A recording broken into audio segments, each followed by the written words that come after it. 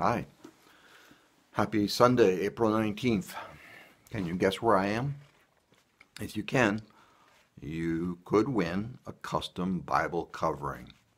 Leather, suede, blue jean fabric, floral print, your choice. I'd be happy to do that. If you can guess where I am, let me know your guess. We continue our survey of Agur's sayings, that proverbial writer found in Proverbs chapter 30. This is the third numerical saying. We looked at two already. Today we're going to consider verses 18 and 19. And they're entitled Four Amazing Things. Four amazing things. Four amazingly incomprehensible things. Object lessons that by which we can derive a sense of awe of the one who put those objects there for our consideration. So Proverbs chapter 30 and 18 through 19. All right, here we go. Three things are too wondrous for me. Four I can't understand. The way of an eagle in the sky, the way of a snake on a rock, the way of a ship at sea, and the way of a man with a young woman. Notice, first of all, that the writer is not focusing so much on the eagle, the snake, the ship, or the man, as he is the way of each of these, the course of action that the eagle takes, the snake, the way of that snake, the way of that ship, the way of that man with his beloved. So in each of these four scenarios, there's a sense of mysteriousness. There's just a mystery. Each of them, the way in which they take is non-traceable. There is no path that they are making their way down. Each masters a very difficult element, and so let's take a look at this first one. Three things that are too wonderful for me. Four I just simply can't understand. First of all, the way of an eagle in the sky. The way of an eagle in the sky.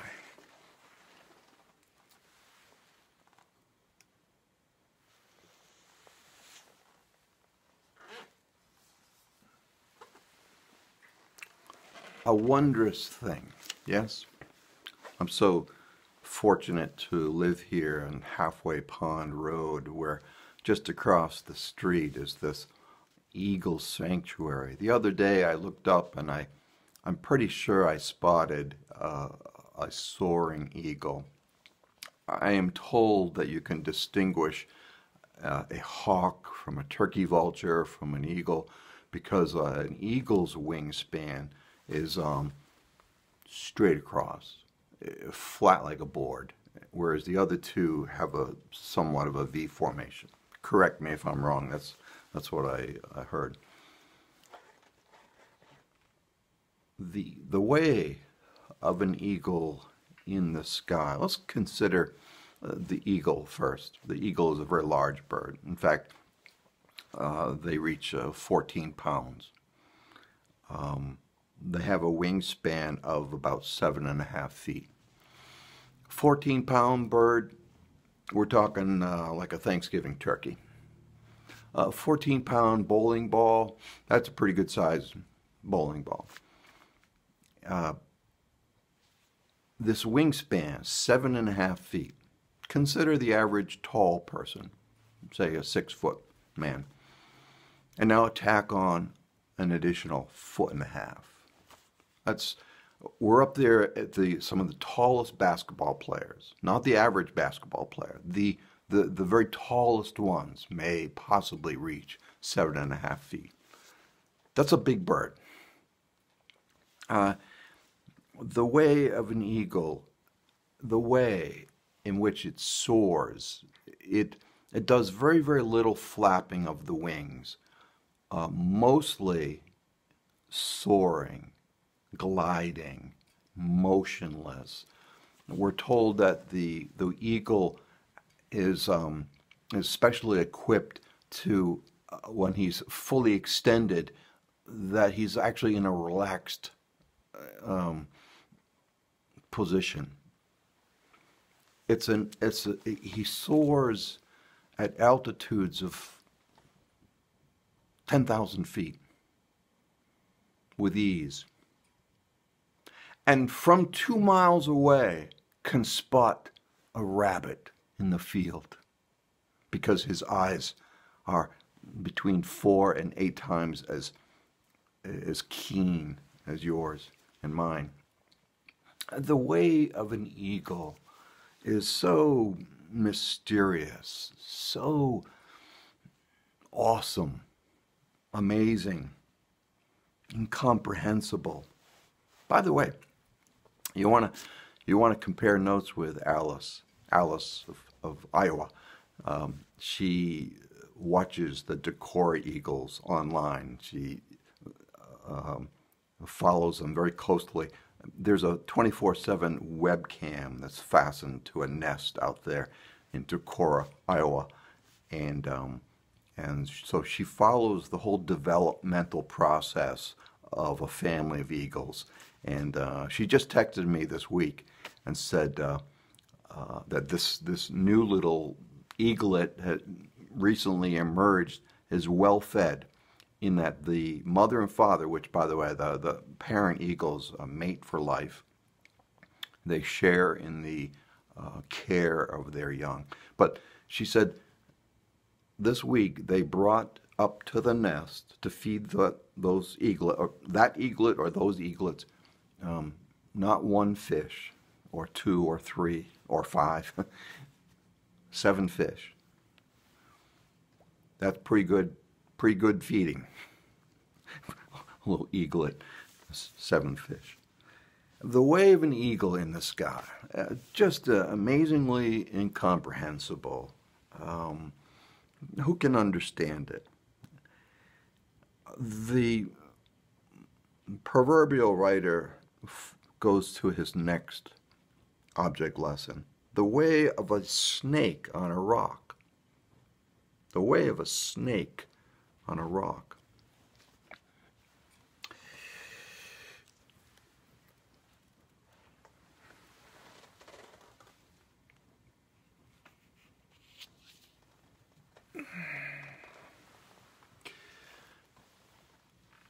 Snakes oftentimes make their homes in the rocks for several reasons. Being a cold-blooded reptile, they like to crawl in or behind stones that may have been warmed by the sun during the day. And also, rocks, think of a retaining wall. Lots of rocks piled on one another, lots of crevices and cracks, and places to hide and habitate. And not only the snakes are there, but in this condominium complex, there are all sorts of creatures. And so here the snake hiding itself hunts and finds easy prey, rodents running past his doorway. So now the way of a snake in the sand can be traced. It will leave that serpentine path. You can see, okay, those are footprints in the sand of a snake, but not so on the rock. He masters that mountainous element, and his way is untraceable.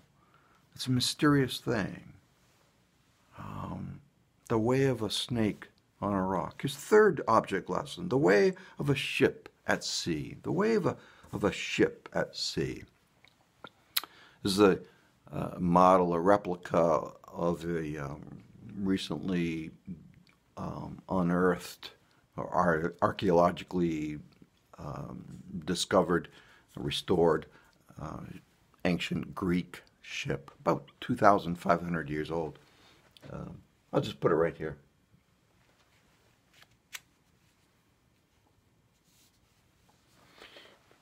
The way of a ship at sea.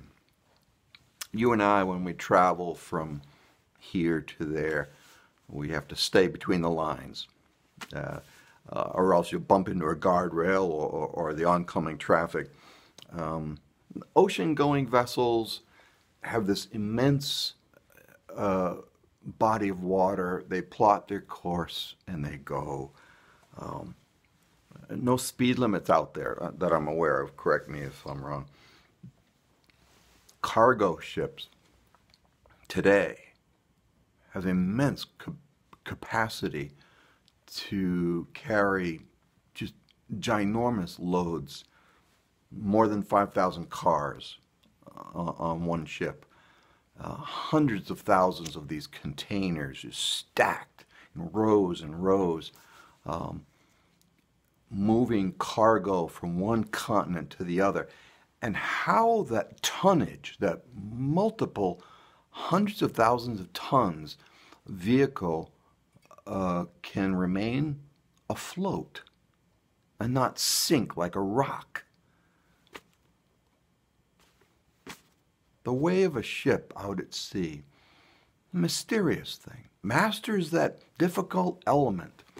And once he's left harbor and headed out to the big blue sea, there's no path, there's no trace that he was ever there. Fourth, the way of a man with a young woman. Some of the earlier translations say the way of a man with a virgin. The idea here is a unmarried couple, espoused, in love. The way of a bachelor, or a groom, better, an espoused groom with his espoused bride, is just it's mysterious, it's marvelous. Mastering difficult terrain. And I'd like to just consider with you the quintessential groom with his beloved bride. The Son of God with his espoused bride, his beloved.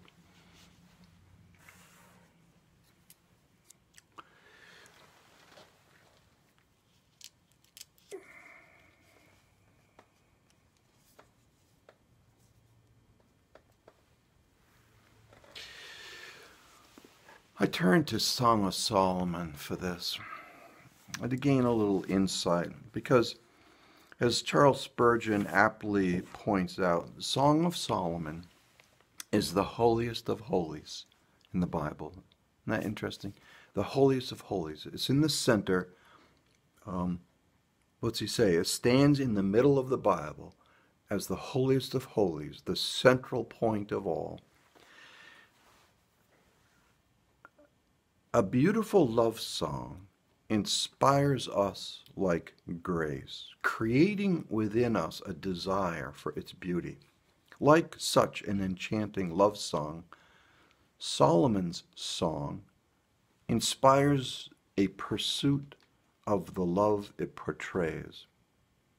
This romantic delight is not a modern fairy tale or a fantasy from the past, but reflects God's desire to form within us a pure and devoted love.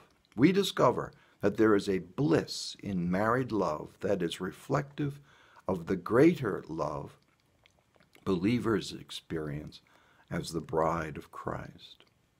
As this book's imagery informs us of romantic love, it also helps us to anticipate the full consummation of our relationship with Christ when he returns for his bride. The way of a man the God-man, with his beloved bride. Is there anything more mysterious than his passion for his beloved? Is there anything more awe-inspiring? Chapter 2 and verse 8. Listen. This is the bride speaking. Listen. My love is approaching. Look, here he comes. Leaping over the mountains, bounding over the hills. My love is like a gazelle or a young stag. See, he's standing behind our wall, gazing through the windows, peering through the lattice. My love calls to me. Now this is him speaking. Arise, my darling. Come away, my beautiful one. For now winter is past. The rain has ended and gone away. The blossoms appear in the countryside. The time of singing has come, when the turtle dove's cooing is heard in our land. The fig tree ripens its figs. The blossoming vines give off their fragrance. Arise, my darling. Come away, my beautiful one. My dove in the clefts of the rock, in the crevices of the cliff. Let me see your face. Let me hear your voice. For your voice is sweet and your face is lovely.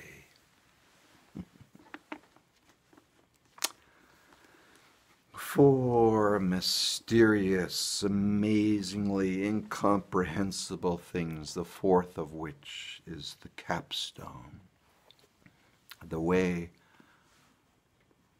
of our Savior with his bride.